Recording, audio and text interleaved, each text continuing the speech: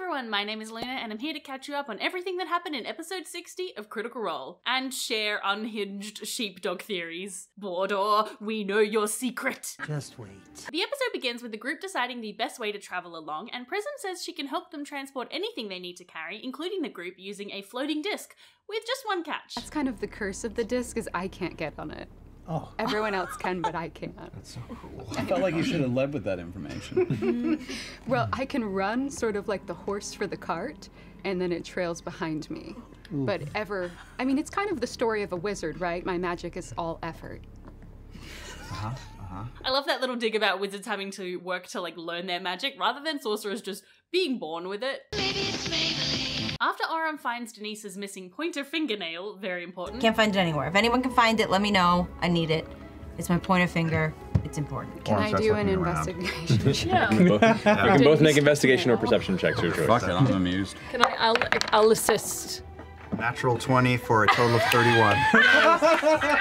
Yeah. Stuck on the side of your shoe. Oh! It happens. Very embellished shoe. Thank you. They set off towards a nearby town on foot. As they walk, Prism offers to find a copy of the scry spell in town that she can take a sneaky look at in order to learn the spell, confessing that she has stolen spells in the past from the restricted section of the Cobalt Soul. I really want to know what those spells are. If she has access to the scry spell, then they'll be able to use the objects that they have of their friends, like the things that Chetney made, to see what they're up to. And I'm intrigued to see if that will happen and when in Team Wild's Mount Journey they will cast scry. Hopefully not that evening in the Savalier Wood. Run, Chetney's gone crazy and the safe word is Parmesan. Aurum asks if she knows the teleport spell, but unfortunately she doesn't have that kind of ability. She also clarifies that she's not a wizard, she's just an apprentice, holding the longest apprenticeship so far with the Cobalt Soul in Aman. I'm very keen to know more about this, but you know, it could just be related to the fact that she like steals spells and has immediately given up on her desire to fill in this survey, and she seems very keen for mischievous behavior at any opportunity. I'm willing to do dirty stuff. They come to a fork in the road with some wooden signs. One points to Andovar and another points to both Hearthdell and Othanzia. Othanzia is a country in Isilra whose capital city is Vasselheim, a place that we've seen before in Campaign 1, and it's said to be the first city of Exandria. It's the only one that survived the calamity, it's been around for a super long time, and it's like basically a major hub for faith and religious temples and such. As they learn from Danieos, this road is called the Outer Walk, and as they walk along it they find some gallows at a crossroads. Lordna and Prism send Pate and Mother to have a look. Follow the raven. Don't be an asshole. Well, I appreciate your vote of confidence. But good call. I know you. I made you. You did. You can unmake me. I've heard it before. Amongst the trees behind the gallows, there are unmarked graves for all the people who have been hung here by the Valley Coalition. I don't think this phrase gets explained, but I'm just gonna take a wild guess that it's like the law enforcement in this region. Aurum notices that a lot of the earth where these gravestones are looks disturbed, and Pate does some little dances on the grave to see if anything will come out, but nothing happens. They still decide though to give it a wide berth to avoid any potential zombies, and Matt sadly thinks of the cool gallows map he had planned and just gonna put that one away. As the sun sets and the apogee solstice continues above, the three magic users, Lordna, Bordor, and Prism, feel a change in the taste of the air. Like there's a current, like an electrical current that just very faintly drifts through the moisture that rests above. Why do I taste batteries? I think we're in a blood mist. You What's a blood mist? recall the last time you sent something like this was upon your approach to the excavation in the Hellcatch Valley. The rising amount of general arcana energy that suffuses the space around a ley line nexus. The town they are approaching seems to be built on this ley line nexus. Prism casts a little minor illusion spell, and it is more substantial than usual due to this thrumming of arcane energy, and she warns the others not to believe everything they see. Lordna wonders if there might be Ruby Vanguard folks here, since we heard from Keyleth that there were efforts on other continents related to Ludinus's solstice plans. The group walk through the village, which appears to be quite small, only around 1,000 people, and they attract the attention of some of the villagers who eye them quite warily. Bordor takes the lead to talk to someone, saying he has faith in folks like these. He approaches an old man smoking a pipe. Excuse me, uncle. Hello, sir. I don't think I'm anyone's uncle, but Just a term of endearment, respect. I appreciate your respect. Why? But what? Where do you do? Who are you? What are you looking for? That story is very long, sir. My friends, they're my friends. My compatriots and I, we're lost, actually. Do you know how I can get back to the Sirios Mountains? I don't know I've ever heard about no serious mountains. This man is called Hender, and Prism asks if everything's been okay in the town since the apogee solstice started, but Emily rolls very poorly and he says, nope, nothing weird going on here. At this point, a guard comes over and asks their business. He directs them to the Telger Twins pub where they can hire some rooms. Ashton then buys some tobacco off the man, and then he warms up to them a little, saying that they lost a few during the solstice and that they should talk to Proleff, a herbalist, or the elder Abadeener if they want more information. As they move through the village, they notice a large, pristine temple, which seems at odds with the more humble surroundings of the rest of the village, and the general mood of the town is kind of hushed, with people talking quietly and the presence of the religious law enforcement sort of hinting at a general culture of this region of Isseril, which is so close to Vasselheim. They arrive at Innovar Apothecary, run by Proleff, a human man in his late 50s with thick brown hair, pulled into a ponytail, sort of wearing a leather apron. They inform him that they got magically teleported here, and he expresses relief that the people who vanished from this town might still be okay. He says that they lost 11 people who vanished last night from outside in the stone square while the village held an impromptu celebration of the celestial event. They all heard Ludinus's speech. It's actually very interesting that people in this town heard the speech when, if I recall correctly, no one in Uthadern mentioned having heard it, including Deanna and Frida. Lordna has a theory about this that she shares later in the episode. So we're under one of these nexus points. You were at a nexus point. Spitball, let's right? go. I'm just spitballing. Yeah. You looked up and you also saw weird things in the sky. Did you see the weird lights on the mountain before you were bamfed? Did I see weird lights on the mountain before I was bamfed? Yeah, you saw them. I did. So what if, because then we were also right at one of these points. Yes, right. What if the people who got all jiggery pokeried, right, were people who were close to the nexus? Do you have any theories about this? Let me know in the comments. I personally think that Lordna's theory seems pretty legit. Hender also says that the temples of Vasselheim knew that the solstice was coming, and they sent people to keep an eye on things because of the village's close proximity to the ley lines. We know that Vasselheim was obviously worried about something that was going to happen, and maybe they thought there were going to be Ruby Vanguard people here as well. He gets somewhat nervous talking about this, but shares... Look, there's been a lot of Othensian agents that have been coming down here. They sent one of the what are they called?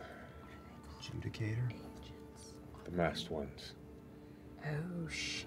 He tells them that the temple was built recently, it's about 20 years ago, not that recent, but after an influential family in the town, the Silvercall family, who runs one of the lumber mills, bought a block of land. This family seems to have a lot of ties to the temples, and before the village knew it, the temple was built up. He describes the temple's presence as being ever-present, and that it's hard to speak freely since the presence of all these guards is somewhat oppressive. Now, Bordor says something very interesting here. Amazing town. You have more than enough food, crops. Your livestock is beautiful. Your livestock are beautiful, huh? Like they would be beautiful to a sheepdog? Okay, it's unhinged theory time. I gotta talk about the most popular critter theory out there right now, which is that Bordor isn't just some small town farmer or half-elf shepherd, that he is a polymorphed or somehow transformed sheepdog, which is why he doesn't know how to use his magic, and he sort of has the demeanor and attitude that he has. I think everyone latched onto this theory because of his name, Bordor Dogson, you know, Border Collie, Dogson, Dashhound, I don't know. There might be something there. But not only that, he does seem to keep offering random information about being a shepherd or a dog trader, just at odd times. Your name was again? Bor'dor. Bor'dor Dogson. Bordor. Not the son of an actual dog trainer. I'm gonna confess, when this theory first started circulating, I was not on board. I was like, no, I'm sorry, that's entirely too silly. But after watching this episode, I am changing my mind. There were other instances of him sort of acting a little strangely. Like first he had no drama about approaching people. He was like very happy to just go up and chat to anybody. He keeps offering everybody jerky, specifically. Like it's very specific that he's offering jerky. It's the only thing that he has on him. There was also this moment later in the episode with Elder Abadeen where he just starts rubbing her back randomly and she's like, excuse me? I come up behind her and gently rub on her back. Kind of like the way a dog sort of like would crawl into your lap when you're feeling stressed or like rub up against you. And there's also a moment where he specifically asks Matt what the temperament of the livestock. What's their temperament of the animals? Fairly relaxed.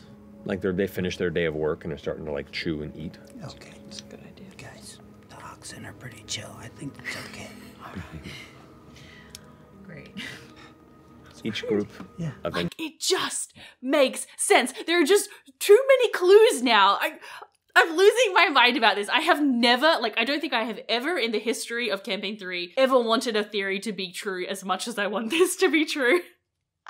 What do you think of this unhinged theory? Let me know your thoughts in the comments. Here is another potentially more sensible theory going around that Bordor's newfound powers were gifted by a god, since he is a divine soul sorcerer, and such sorcerers have magic that comes from a divine source that glimmers within the soul. Perhaps the gods are out and about granting a lot of folks divine powers to try and help in the upcoming fight. You know, maybe Bordor is going to get a message from whichever god blessed him with this power around the same time that Deanna and FCG received messages. That was probably, I think, a week into their time in Wildemount, so it could be that in a week's time here in Isilra, Bordor will get a similar message. Or maybe it's a combination of these two things. He's a divine soul polymorphed dog. I don't know.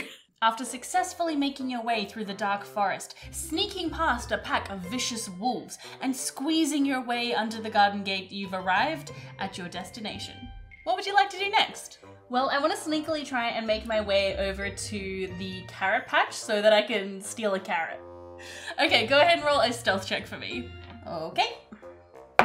That's a natural 1. Okay, well, as you sort of sneak your way along, or you think you're being sneaky, along the garden path, you come around the side past the windmill shed, you accidentally knock over one of these wheelbarrows here, and all of these vegetables and produce go tumbling out with a clatter. You turn and see the farmer angrily coming towards you. Okay, I'm gonna start flapping my wings really loudly and aggressively and just look as scary as I can.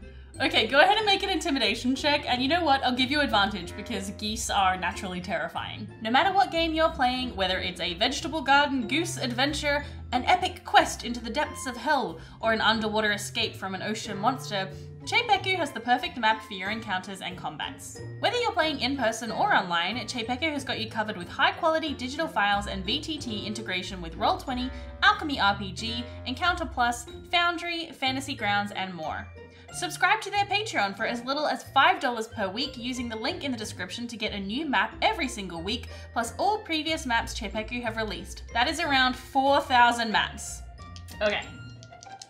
Alright, I got an 18. Is that enough? As the farmer starts coming towards you, you start sort of flapping your wings aggressively and ferociously as you advance, and you see he gets this worried look on his face. Before the temple was built here, the village tended to work more with the natural spirits of the landscape, and Elder Abadeen is the person who communicates with them. Apparently they have been unhappy of late with the Silvercore Mill taking more from the forest than what was agreed. Proleff directs them to the Knot Burrow, which is the cottage where the Elder resides. They buy some healing salves, which act as healing potions, and Bordor trades an extra strength laxative for a favor owed to Proleff. Them and pours them all into one vial and kind of corks it. That would be a pretty heavy laxative. That's what I'm looking for. All right, put that. Just wait.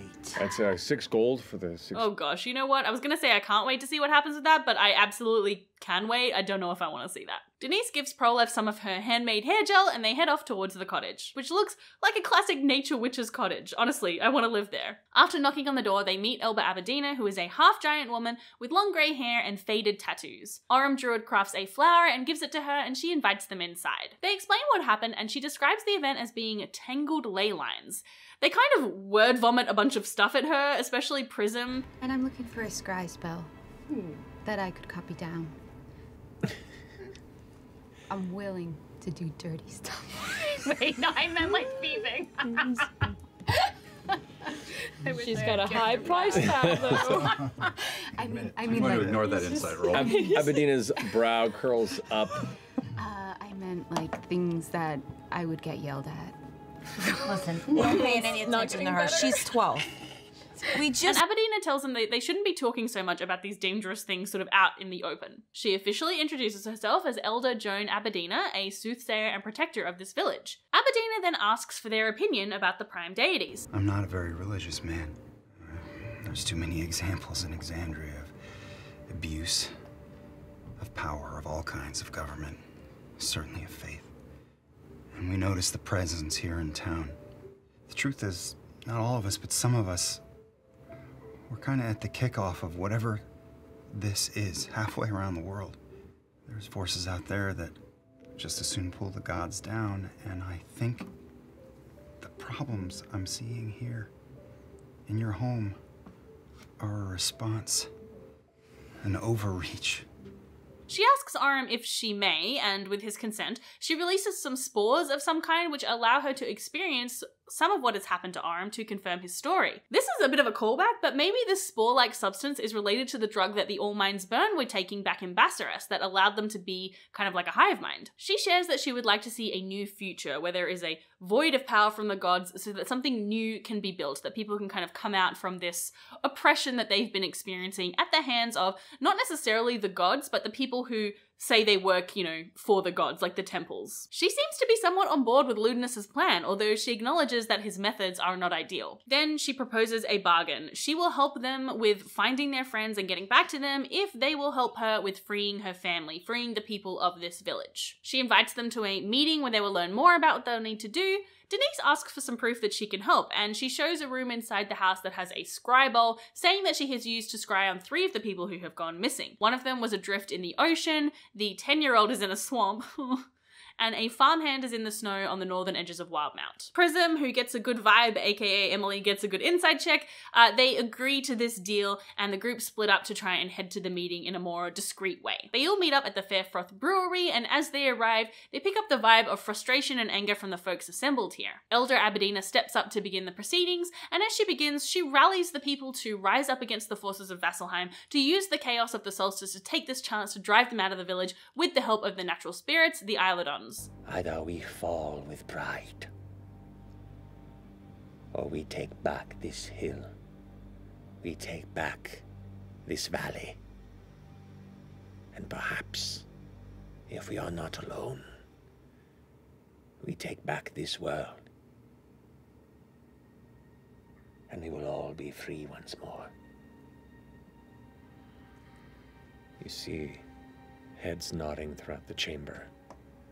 Some whispers, some mutters. She gives leave for anyone who doesn't want to take part to leave, and some families do depart, while others step forward pledging to help, including Team AOL. The plan is to take on the temple, which has about 6 armored bastions or guards, 3 that are on the other side of the village, and the head of the temple itself, the Flame Guide Kiro. Flame Guide is a title of an elevated priest of the Dawnfather who is also like the head of a missionary. There are also 2 judicators somewhere in the village. Bordor suggests that he can go with some beer and tobacco to distract the guards, and Aram also suggests that they use the information they have to try and get an audience with the Flame Guide. Once they have an audience, they can attempt to persuade the Flame Guide and these forces that they should be in Marquette, like that's where the stuff's happening, and that there's no point in them being in this like little village. And then if that doesn't work, they'll say the code word, which was never really established what it would be, but I think it should have been Jenga! The group splits up with Bordor and Aram teaming up to approach the temple, which is called the Sunrise Sanctuary. The guards immediately pull their crossbows suspicious and question them, and Bordor says they have some gifts, offering them a smoke and a beer which he pours the laxative into. It is very much appreciated to come bearing gifts for the great and majestic Dawnfather. Looks down upon us here in these strange times. Drink to your health. To another day of the sunrise, to bring life to the crops, heat to the world, and justice to those who fall to the unjust. We all need a little light in the dark. Thank the Dawnfather. Thank you, Dawnfather. Aram explains that he has information that would be useful for the Flame Guide and that he wants to help protect the interests of the temple. One of the guard goes in to get the Flame Guide, and as they wait, Aram notices some of the trees around the forest seem to grow and push against it, and also sees the 2 village groups sneaking forward. In that group is Prism, who sends Mother to look in the temple to get ready to cast a spell, rolling a stealth check. 2, so you just roll with advantage and then add 12. Oh my goodness, that's a crit. That's 2 crits again! Wait. Stop it! Best luck. Yeah. What the fuck? What the fuck? All right, big money. Wow. Play the lottery tonight. Please always Dang. we should go to Vegas as soon as we're done. Seriously, no joke. Getting a red eye after this. Normal. Stop bringing your loaded dice. I don't. That's incredible. Oh. Mother stealthily flies into the temple and arrives at the main worship chamber, alighting out of sight, and she can see that there are figures researching in books and papers, as well as a judicator. The Lightkeeper comes out and is not very impressed, but Aram makes a pretty good elevator pitch, packed up by Lordner, who casts Silent Image to make a sign of the sun above Aram, and Bordor casts Enhance Ability to give him advantage. This is why we do this. I got Katha and Ruidus. Oh god. Katha, you better show up, bitch. They're both 10. What? That's a shame. But What? together becomes Now, 20. persuasion is a +5. It's 15. Oh, come on, where are those 2 nat 20s when we need them? Unsurprisingly, the Lightkeeper is not impressed and says that they will be taken to Vasselheim to speak to superiors there, and the guards go to take Orym and Bordor, but with a resigned sigh, I draw, press the hilt to this man's hand, and cast a vine on it, and I leap 30 feet away and yank as hard as I can to throw him into the tower wall. Slams into the side of the stone temple wall. You hear a heavy crack in his shoulders. He hits the ground, legs up in the air. Oh! And then I point the blade at Kiros, is her name? We have to figure this out now. She's like partway, like walks up into the ladder and goes, "Lock it down!" Prism uses her Manifest Mind ability, which is when she manifests her spellbook next to Orym and then dimension doors inside with Denise. Ashton runs full speed around the side of the temple and Laudna moves around the front as well, casting Mirror Image. Bordor turns to the guard. So I turn, I grab him by the shoulders and I go, this is escalating. I know you don't want to be here. You're gonna die. Join us. I know you're not one of them. Make an intimidation or a persuasion check. Come Your choice. on, Bordor. Fucking So close. 16. 16. He goes, "Ugh," and just pushes off you and begins to run towards the temple where the partially ajar door to the front is. Can I? You get an attack of opportunity as he's running away from you. If you like. Oh, I wanted to do this all night. I'm gonna shoot him in the back. Go for it. The villagers all start to charge the temple and Matt pulls out 2 beautiful maps ready for combat next week. I'm excited to see this extremely chaotic fight go down, and if they do manage to free the village from the throes of Vasselheim, what next? If we metagame this a little and we expect to have a similar length arc for this group as Team Wildmount, we know that they need to have roughly 2 weeks of adventure since Team Wildmount's trip to Maleismere took quite a while. Are they going to take on Vasselheim itself? Are they going to try and teleport back to Dressar?